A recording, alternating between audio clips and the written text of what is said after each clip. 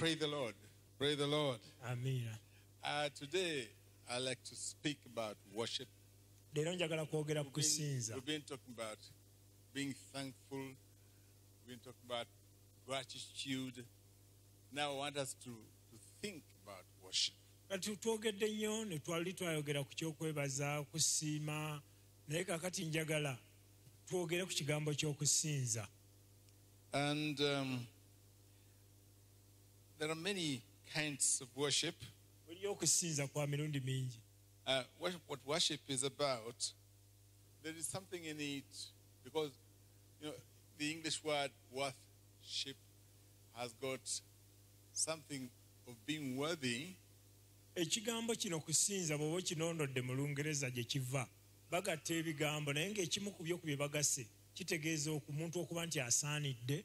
Sip means ship, means something tangible in your worthiness. Era mu kusaanira okwo ne wabawo ekigambo ekirala kye bagatta ekiraga ekintu ekikwatibwako ekirabika ekiriwo kyolabawo mu kusinza mu ku. For example, if you say friend, when you add a sheep on it, means there's something in it that is tangible. That friend has got something called friendship. Nakino ekigambo ekyo ekyamukwano kirinamu ekigambo kye tubadde twogera ekikwate ekirabikako ekikwatikako. Kitegeeza nti omukwano ogwo guyinamu ebirala ng'osobola okukwatako ng'osobola okubiraba. For example, in Uganda you would say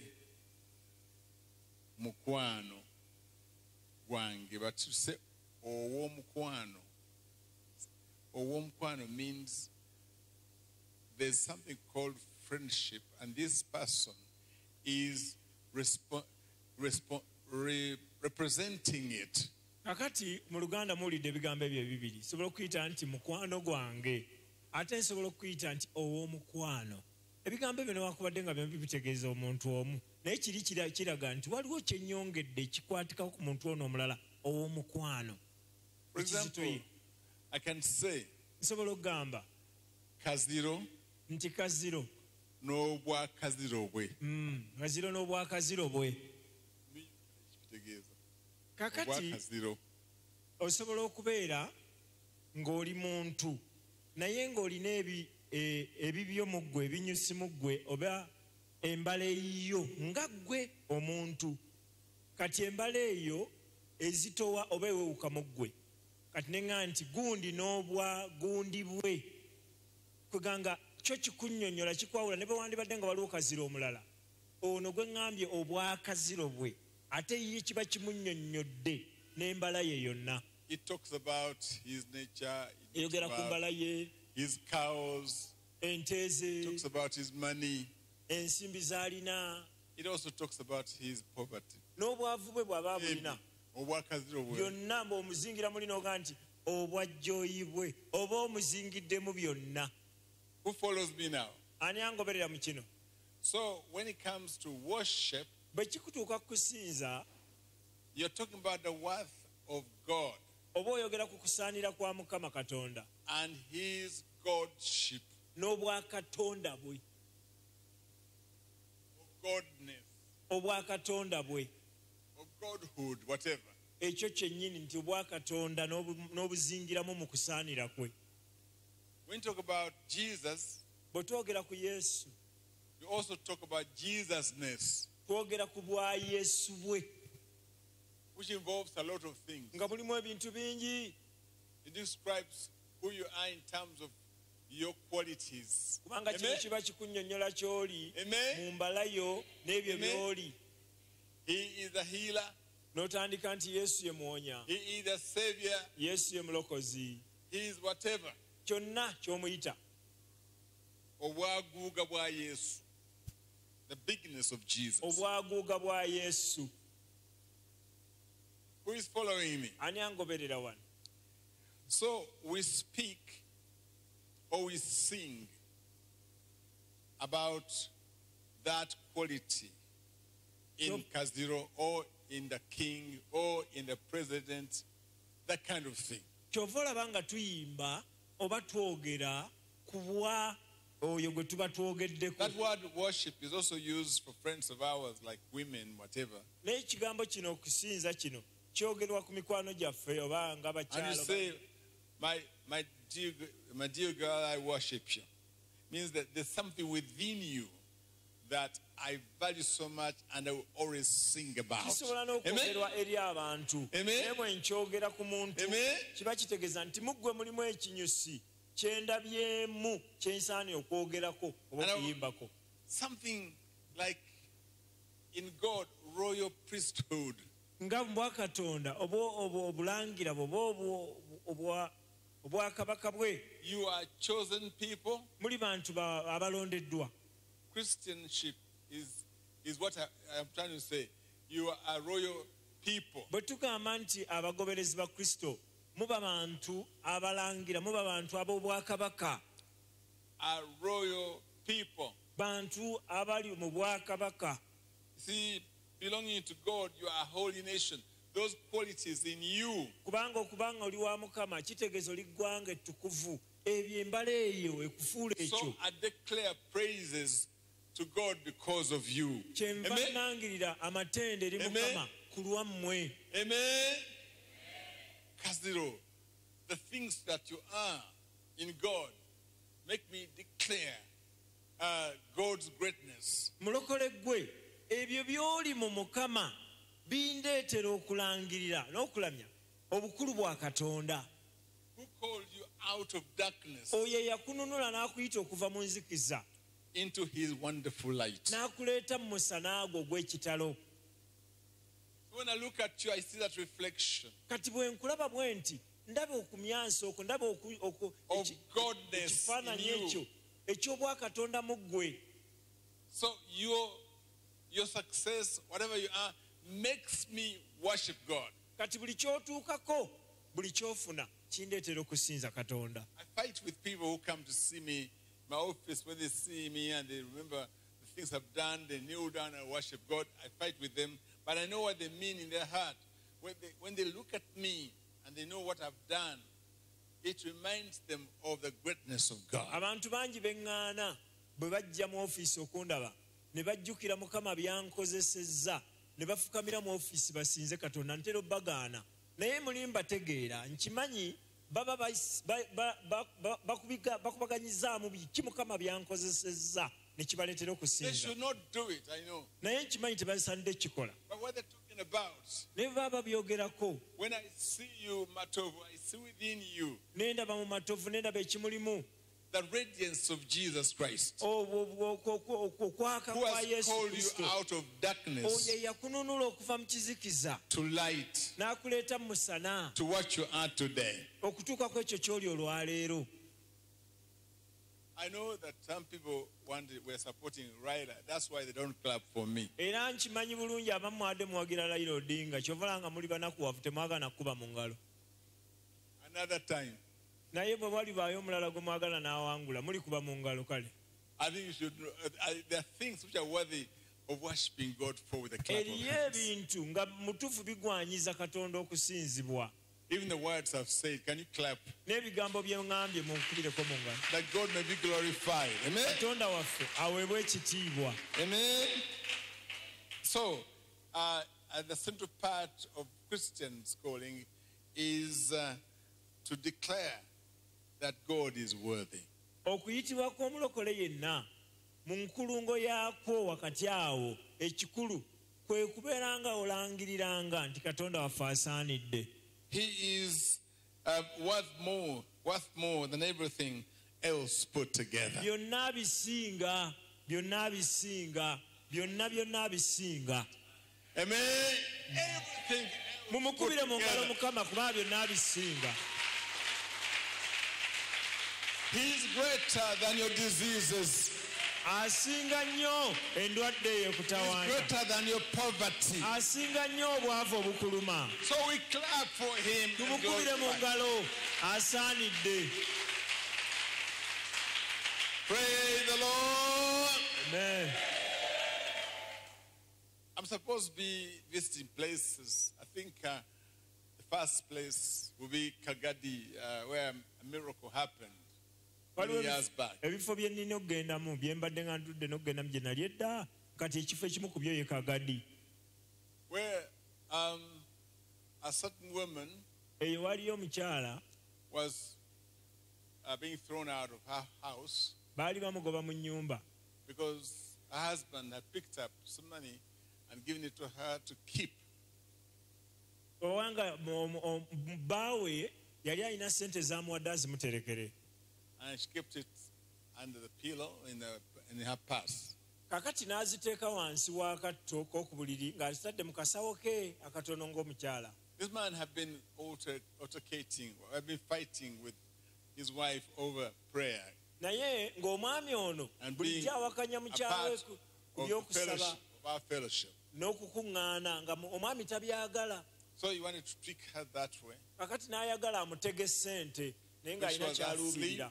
Deeply asleep, he took out the little purse and took it out, and later afterwards threw it. Maybe something happened, and he threw it in the sea and required her to bring it back through going to pray to Professor Simeon Kayiwa's church. Weewuunyiza naye Mukama n'akiganya ndowooza ng'ayagala ssente zino zirabika. Omwami n'azikwata n'abaako mu ngeri emu oba endala gye yazitwala ng'azijja omukyala w'azitereka n'agenda azisuula mu nnyanja. Ssente zino zennyini ze yamuteresa. Now, then it began to fight her. Akati awo olutalo ne lutandikirawo mpa ssente zange. And they fought over it. Ensimbi ne zireeta olutalo maka. She said he doesn't have the money, he doesn't know where it went. Omukyala ssente yazitereka wansi w'akatto tamanyi gye zaalaga n'akasawo kaabulirako. So she came here kye yava ajja wano and told me about it. N'ambuulira bimutuuseeko. Gave her 4 days to get it. Ne mugamba essente zino mu nnaku nnya ogenda kuba ozifunye. But the other man has said, in 4 days, if you don't have the money, you quit. Kubanga n'omusajja yali awadde ennaku nnya ssente zange bwe zitabika mu nnaku nnya sibamu obubwo. That was Satan. Oyo yali Sitaani. And I said, ati ne mugamba ddayo ssente zino ozifune. and I won't give it to you. Ate sigenda zikuwa naye gwe As genda. we know that it's God who's doing it. Manyi nti Mukama yennyini agenda kikola, genda ozifune. She went. Omukyala ng'addayo Kagadi. On the 4th day, Ati ku lunaku olwokuna there's a man who came in selling fish. waliwo wano ngegengegengegenge n'ajja ayitawo omukyala we yali ng'atunda ebyennyanja. And he called her in, and he called him in, and he had a box with that box of fish on his bicycle courier. Akati omwami ayitawo alina ekibokisi ekijjudde ebyennyanja ajja akivuga ku kaliya y'eggaali n'akyama. She picked up one of the fish. Akati omukyala n'abaamu eryennyanja lye yasiima n'aliggyamu. He paid for it. N'alisasula. When she opened its stomach, Akati agenda okulibaaga. the money purse that was lost was akasawo inside. kennyini ne ssente zaako nga ziri mu lubuto lw'ekyennyanja. See? And she counted the money, N'abala ssente spread it on the chair and the settee in the house, olw'okuba zaali zivudde wali awatobye n'afuna waziteeka n'azaanika awo. cleaned the little purse. N'alongoosa akasawo kuba kali kavudde mu kibuto kya kyennyanja. When the husband comes back, Omwami bw'adda he's still very angry, nga akyabuuka enswa, munyiivu muzibu, in a demonic fixity. eri ng'emizimu gye gimwambazza kino nga munyiivu mukawo Amen. muzibu. Amen? So, Munnange where's my money? akomyewo Where's my money? katembeka kamuka atandikira we yakomye ensimbi zange enzaagala. She picks it up and gives it. Ng'amugaa nti essente ziizino ssebo. This is the bag, the little purse N'akasawo in mwe which zaali it was. keekano n'omuwendo gw'ensimbi gwe gotaali. The man said, is it Omusajja true? n'amubuuza oziggyeko. I threw this money in Ensimbi nazisuula mu nnyanja. Lake Kagadi. Nazisuula mu nnyanja y'e Kagadi That's bannange mukyala. where we're going now. Ozigyeewa mukyala. I said, N'amugamba lead me to Christ, I'm a sinner. nange njatuza ndokoke ndi mwonoonyi. That miracle ekyamagero ekyo led her into proclamation of the greatness of God, Kyamule- declaration of his greatness that is worth more than anything on earth. kyamuleetera okulangirira obukulu bwa Mukama okusinga bwe yali akikoze n'okusinga ekintu ekirala kyonna. And he was led to Christ by his wife. Munnange omusajja oyo omukazi gwe yali ayagobye mu nnaku ennya ku lunaku olwokuna teyamwatuza bulokozi. And they came here. Ne bajja wano. There's an elder who saw them here. Who was Waliwo among wano us. n'omukadde yabalaba. And today maybe she didn't come. Leero tazze. But they were very, very excited.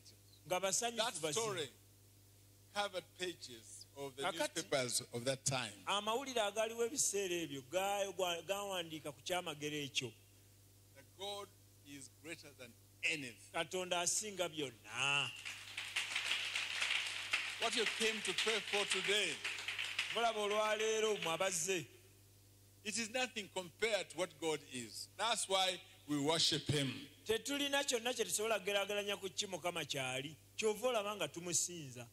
The little money in your pocket sometimes which you don't want to give to God is nothing compared to the one who gives you money. Kaakati obusente obutono obwo bw'okwatira n'ogana n'obbuwaayo oba bw'okwata kale n'owaayo mu maaso ga Katonda.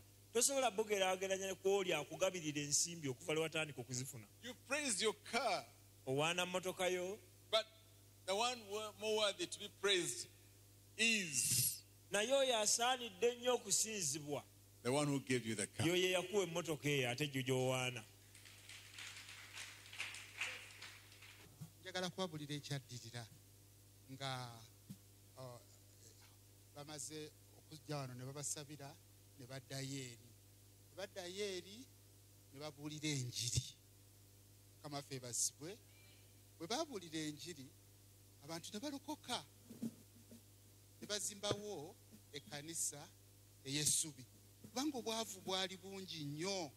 Ekagadi obwavu bwali bungi nga teri nnyumba za bbaati, waliwo ennyumba za ssubi nga tebasima na toilet.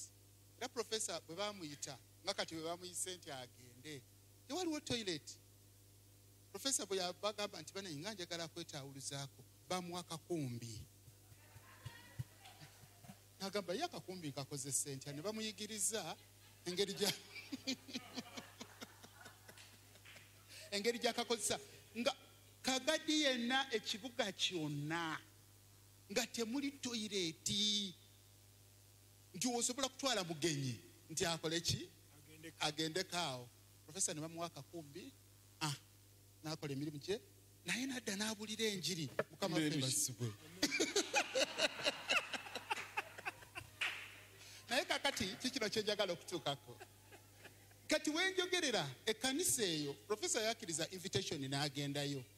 Bwe yagendayo n'agoba emizimu naye teyagoba mizimu gyokka naye yagoba n'obwavu. Yasabira obwavu ne bugenda. Tusajja tune nti bwe yavaayo profesa bwe wavaayo ekkanisa eyali ey'ekisubi ne bafuna ssente mu ngeri y'ekyamagero ekkanisa n'ezimbibwa. Kati awali ekkanisa y'essubi waliwo cathedral.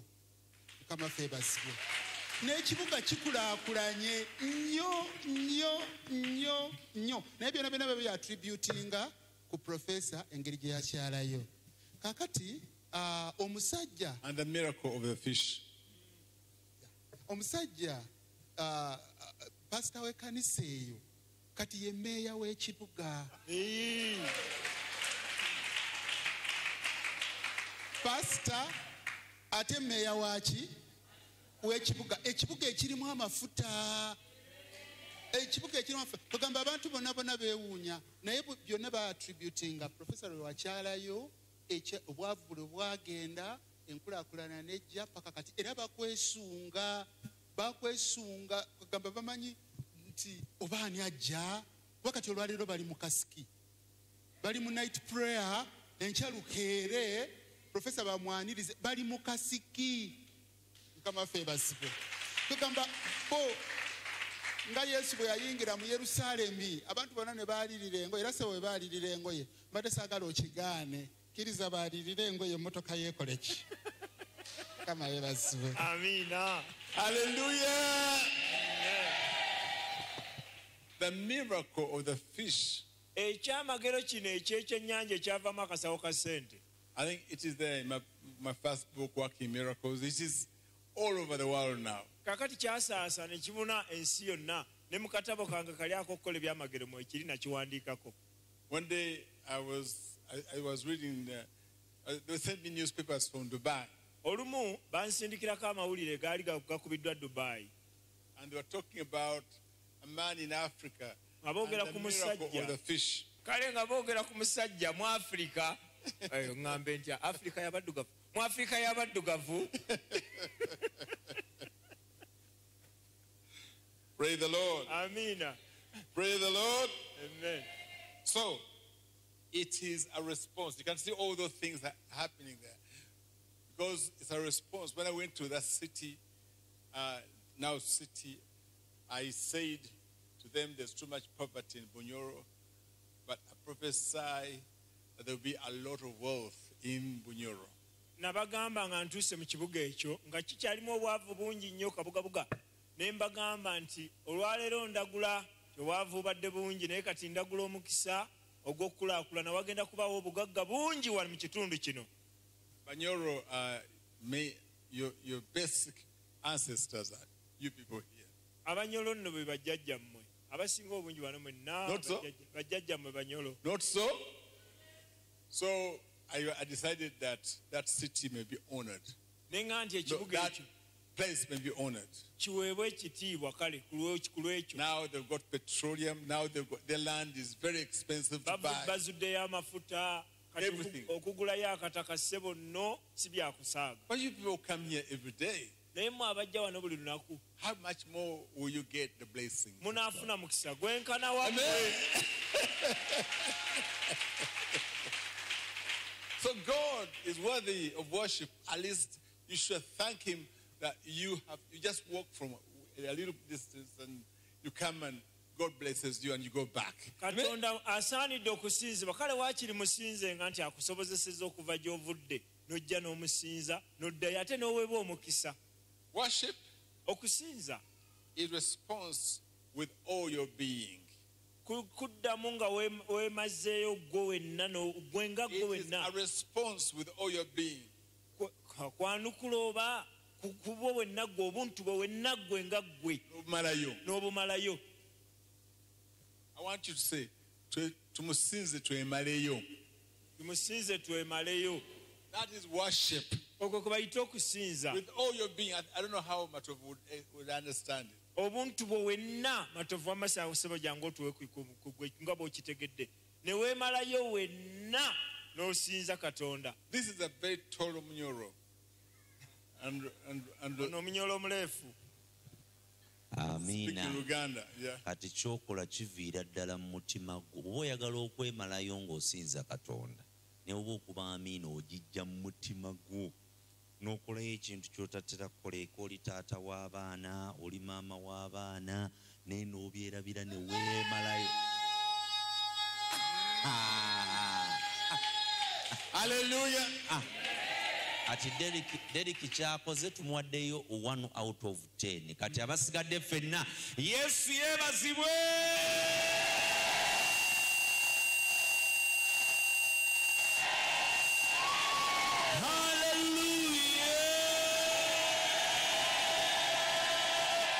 Omwana gw'endiga yeebazibwe.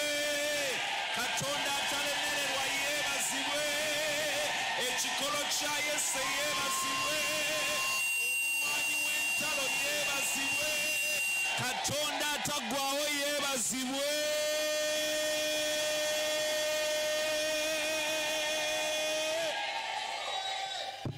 Praise the Lord. Amiina.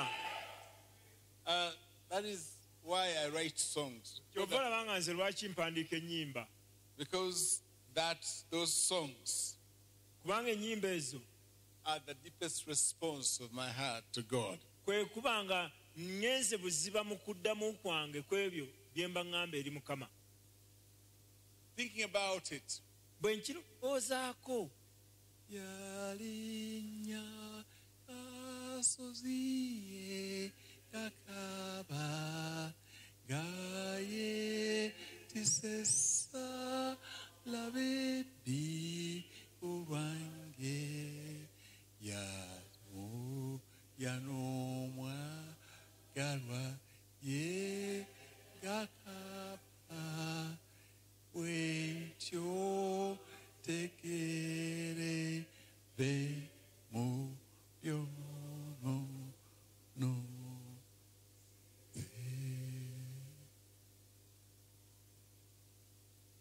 Have you understood? Okitegedde ekyo? That is from the depth of my heart. Those Mba songs nkijja buziba ku ntobo are a y'omutima gwange. response. Ekyo mba nziramu, mba nnyanukula. Praise the Lord. Amiina. See, a very important point here, Wano baako ky'oyigawo. that we can't know God's entire worth. Katonda okusaanira kwe tetusobola kukumanya ne tukumalayo. We can't even declare it enough Tetusobola na kulaamigirira ne tugamba tulangiridde Mukama ne tumumalayo.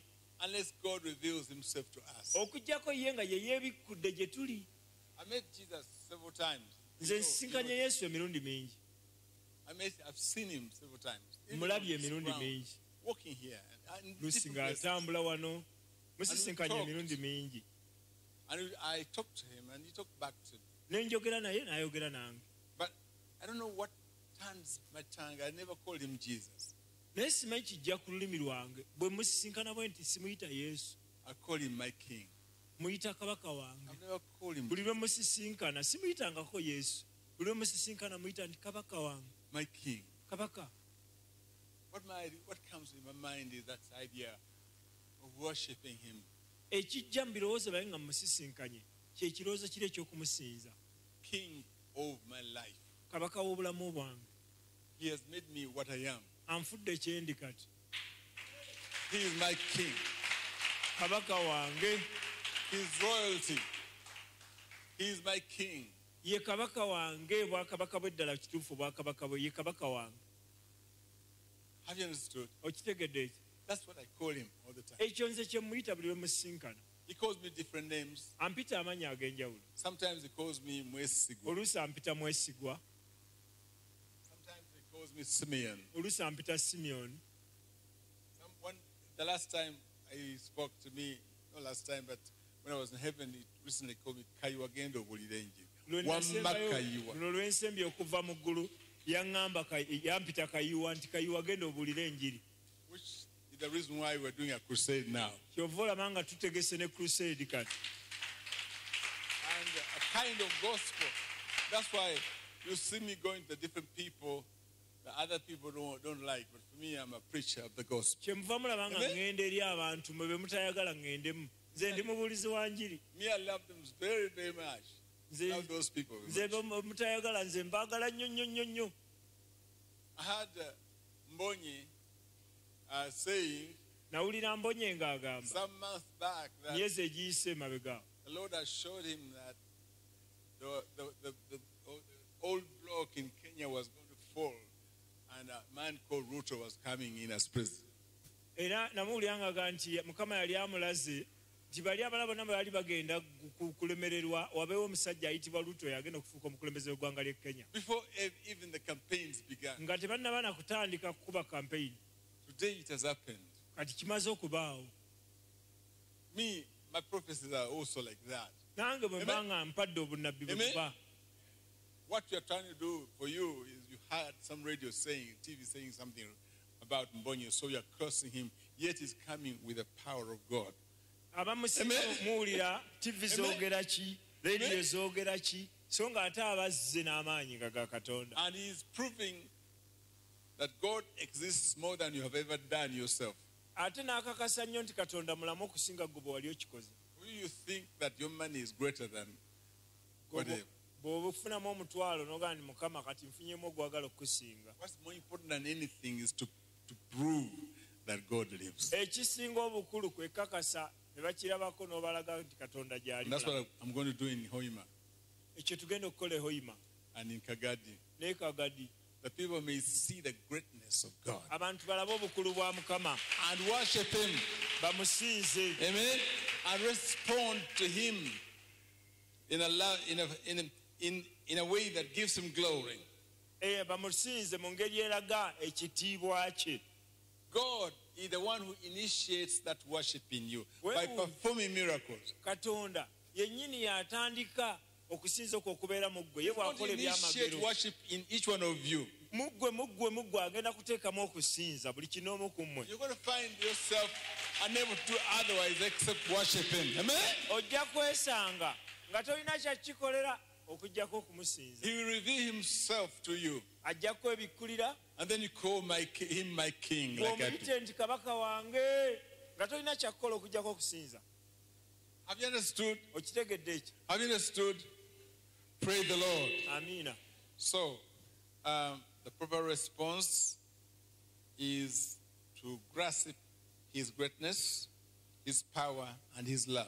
Ekyo okuddamuuko ne kuba And his character. kwe kulaga embala ye, okwagala kw'ekitiibwa kye.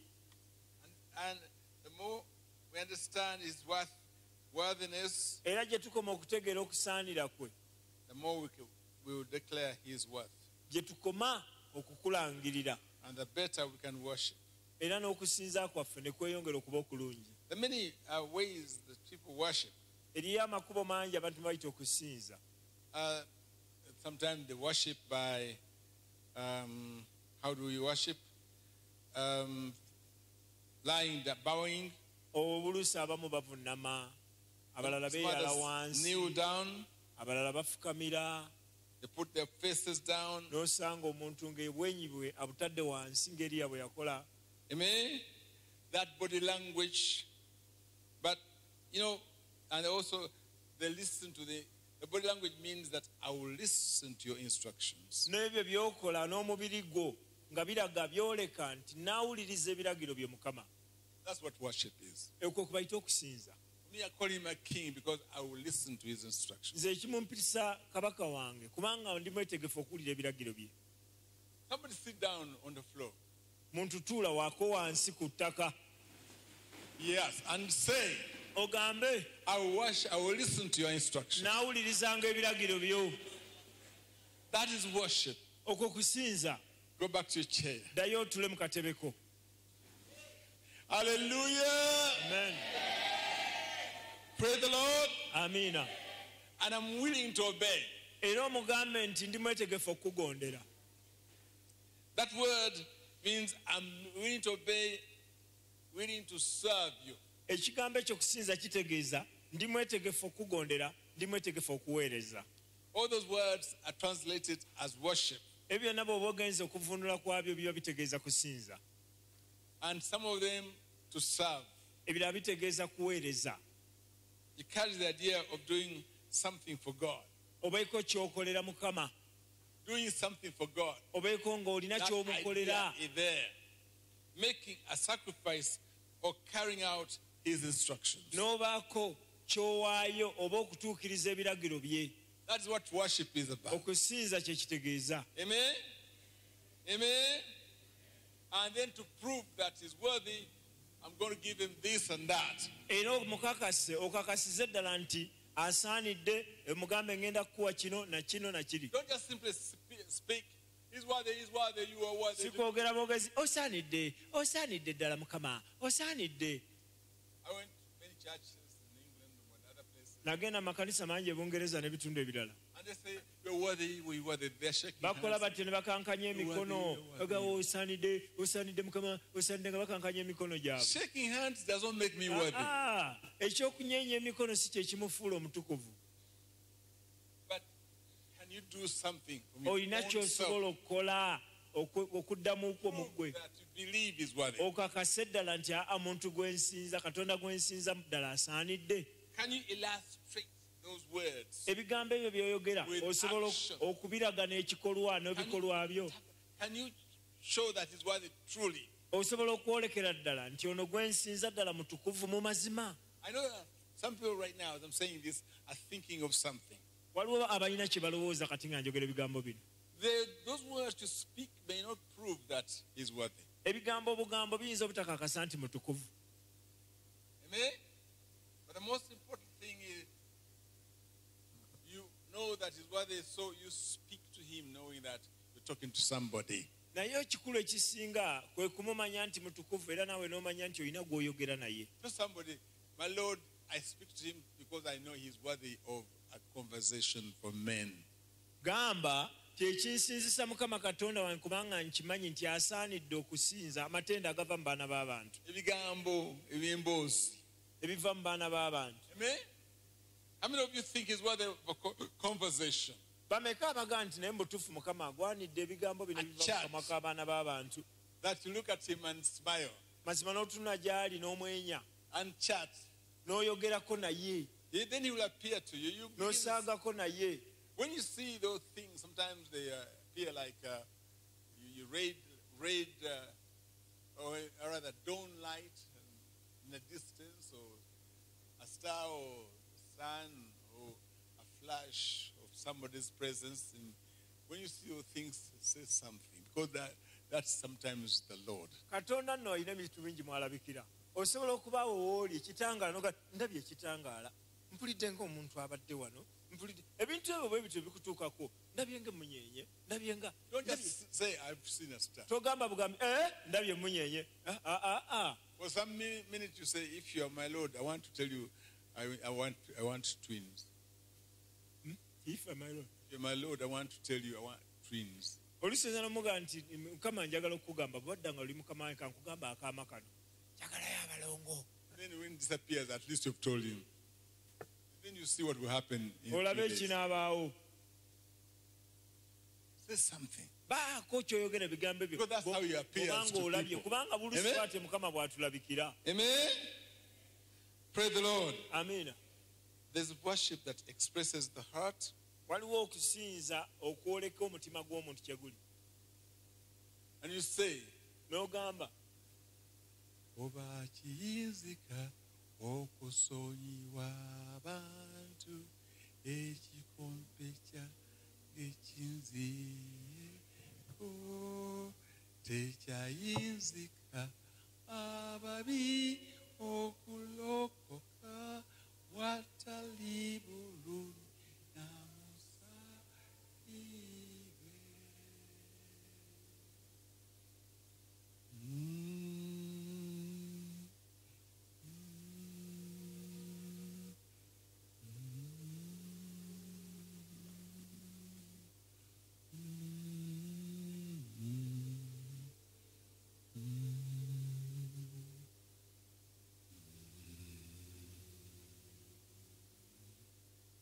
That is worship okwo kusinza with the heart n'omutima and speaking with words.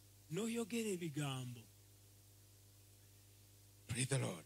Amiina. And you say, because of what I just seen in my N'ogamba heart, lwa kino I will kyendabye always obey mazima mu mutima gwange naagondanga your instructions. ne ŋŋondera ebiragiro byo. I will sing praises to you. Naayimbanga amatendo gy'oli. Not just praises, Si matendo butendo. but I will express my praises to you. Naye naayolekanga okusinza kwange gy'oli. But if you praise, God is not about praising Him only, Katonda ensonga enkulu si kumusinza businza kyokka. but also listening to Him Naye n'okumuwulirizanga. so that you may obey instructions. Olwo bw'abaako by'akugambye ebiragiro byosobole okubigondera. How many of you feel that right now God's telling you something? How many of you feel that God's telling you something now? Bameka kati Put up mulina your ky'owulira nti Mukama alina ky'aggamba. Put up your hand. Don't tell me, but you just put up your hand if you Toŋŋamba naye gwe bw'obanga olina owulira Mukama alina ky'aggamba wanika omukono. listening to Him is also important, not just simply praising Him. Muwulirize ebyo byakugamba biwulirize, tosinza musinze na kutenda kwokka. Praise is good. Okusinza Katonda, But okusinza it's not okutendereza good if kulungi. all that we do is praise. Tekimala okusinza obusinza okutendereza Katonda. Don't say Kabaka of Uganda is my king. Ekagamba bugambi kabaka wa Buganda ye kabaka That's wa. good. Ekyo nno nakyo kirungi. You are yet to fall. Naye bwe batuuka okugamba nti kati tugenda kuzimba lubiri waayo, olagire ddala nti kabaka wo mulungi. okumulaga nti kabaka woddala ennyini waayo ettofaali balisome ku ki ku radio Buganda bagambe nti Pastor Pros Kamya Yawaddeyo. yawaddeyo 50,000 bakisome mu ggwanga lyonna nti 50,000 Bagire ku mawulire ag'essatu. bwe bakyogera nti wawaddeyo 5 kabaka wa Buganda neekwekoloka nogamba nti simumanyi kabaka ne bakulangira Bwe bakusoma ku mawulire owaddeyo 50,000 ng'owaddeyo 5. oba 10,000 if you're worshiping God, the things you're doing n'okusinza katonda ebintu bye tukola show biraga byoleka that He's worthy to be worshipped. nti mukama asaanidde okusinzibwa. You've listened to His programs, you've Wuliriza listened enteekateeka to zo, His projects, you wuliriza listen to His will. by'atandikawo, So you rise to worship Him with all that you are and with all that you n'olwekyo have. n'obaguka okumusinza olw'ekyo kyali n'ebyo by'akoledde. We don't want to say much more because we don't have time. Obudde bwo buyise. But worship means to show God absolute respect. Naye okusinza mu bufunze kitegeeza okulaga ekitiibwa What he ekituukiridde eri Katonda What He has done to you. olw'ekyo kyali n'ebyo by'akoze. Amen? Amiina. There's a song we used to sing, I've forgotten the words. Waliwo oluyimba lwe twayimbanga lwakuba ebigambo sikyabijjukira bulungi. And we used to sing, Yeah, Yesu, yeah, Yesu, abantu bo musizona, mumusinze Yesu, mumwesige, mumweyone, muna lokolewa, mukama koze, akoze, mwena muyimbe nnyo, mwatwenga erinnya lye, ye Yesu,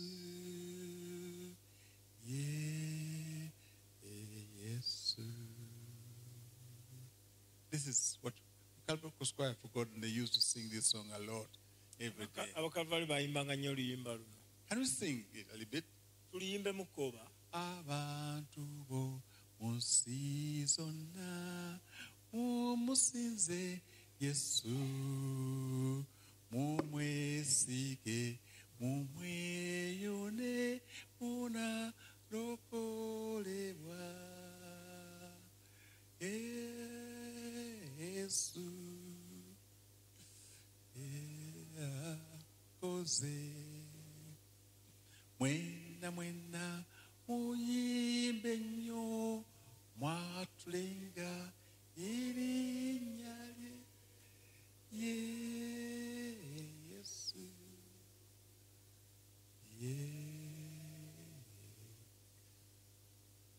mwatula erinnya lye mmwe amanya mwaja mujatulanga amannya g'abalubaale naye olwaleero mwatula erinnya lyaki?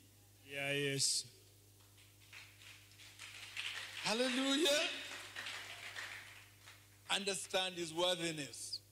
Tegeera okusaanira kwe. Somebody told me they poured a goat's blood on my gate. Waliwo yaŋŋambye nti banjiridde omusaayi gw'embuzi ku lukomera lwange ku geeti yange. I said, how foolish you are. Neŋŋamba nti nga batumba ava abo. Gwe, how foolish you are. Gwe nga tolina magezi.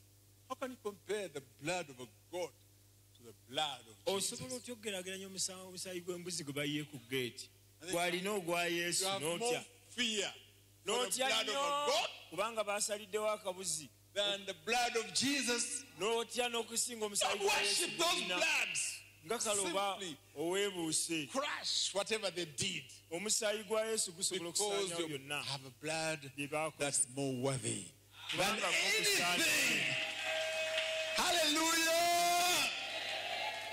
The blood that's more worthy of being worshipped omusaayi ogusinga okusaanira okusinzibwa than the blood of animals. okusinga omusaayi gw'ensolo. Praise the Lord. Amiina. Raise your hands before. Golola emikono gyo. Heavenly Father, Taata Master of heaven and earth, nannyini ggulu n'ensi. let them understand today that you're worthy to be worshipped. Kamukama abantu bategere nti olusaanidde okusinzibwa. That they even worship you even in a better way, Bakusinza ate mu ngeri ennungamu. in a more revealing way, Engeri esobola okwolekera ddala that you are God. nti oli Katonda. I pray that everything bothering them may no longer bother them. Mukama nsaba nti buli kibadde kibasumbwa kireme okuddamu okubataganya. Because you're worthy. Kubanga osaanidde. Amen. Amiina. God bless you.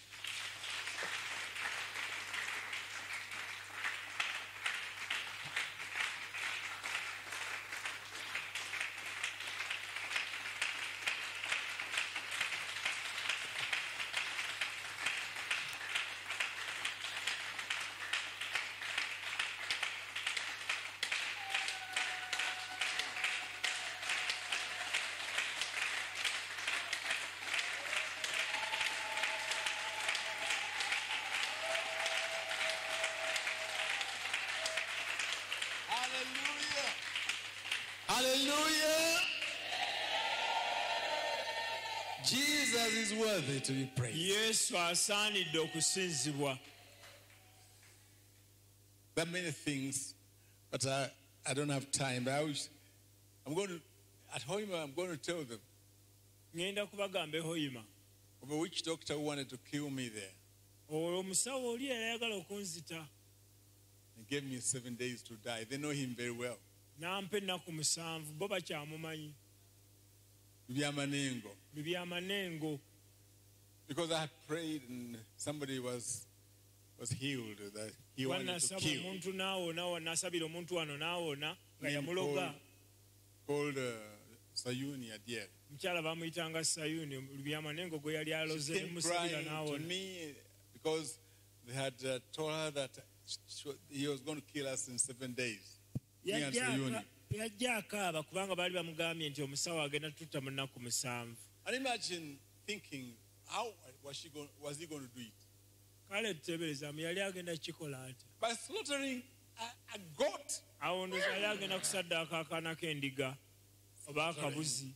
A goat or a sheep or something. Oba asala embuzi. By killing a baby. Oba emmese ensomba byuma. Oba kale asale omuntu. Is that what I'm worthy of myself? Ebyo ng'alaba bisaanidde nnyo. God has made me worthy. Mukama gwe yali antaddemu. God has made me worthy. Mukama anfudde wa muwendo. Of the blood of his son. Omusaayi gwa Yesu. As my defense. As my what? Defense. I want you to say God has made me worthy of the blood of his son. As my defense. So in the name of Jesus, listen to me, you people. Let every curse that has come that way to you be broken in Jesus' name. Ekibadde kyaleetebwa gye muli kikutuke mu linnya lya Yesu. Hallelujah!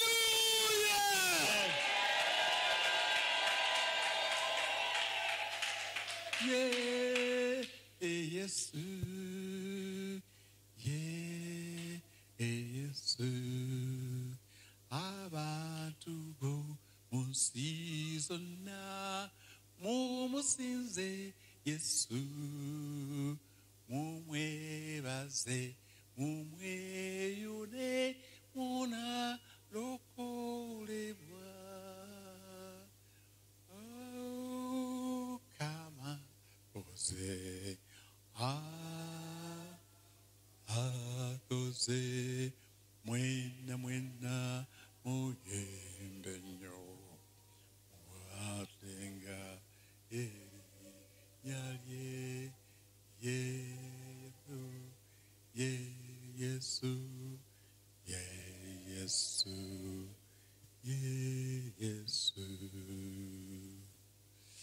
Hallelujah. I want you to raise your offering that declares his worth. Raise it. I want you to say to him and declare by this offering your worth to me. Mugambe nti okuyita mu kiweebwayo kino Mukama nnangirira nti okusaanidde. Say it. Kyogere gamba nti ayi Mukama olw'okubanga osaanidde nnangirira okuyita mu kiweebwayo kino nti osaanidde. Amen. God bless you. Mukama abawe omukisa. In Jesus' name. Mu linnya erya Yesu. Praise the Lord. Amiina. tewali asinga Yesu, tewali asinga Yesu,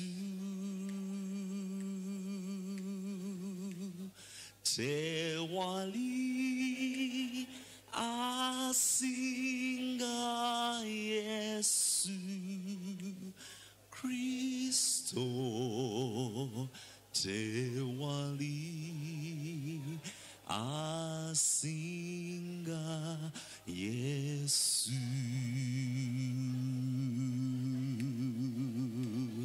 tewali asinga Yesu,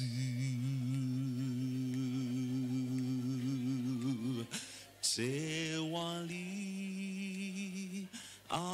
asinga Yesu,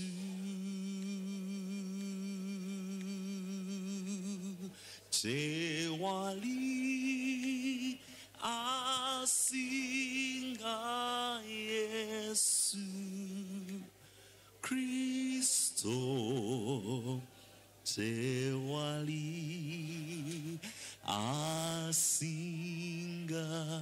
Yesu.